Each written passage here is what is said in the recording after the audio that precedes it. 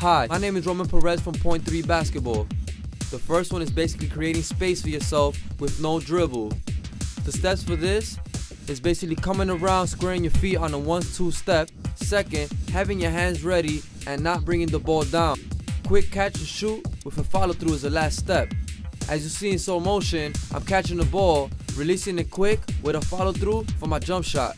The second one is basically giving a jab step with a 1 pull-up dribble and a jump shot.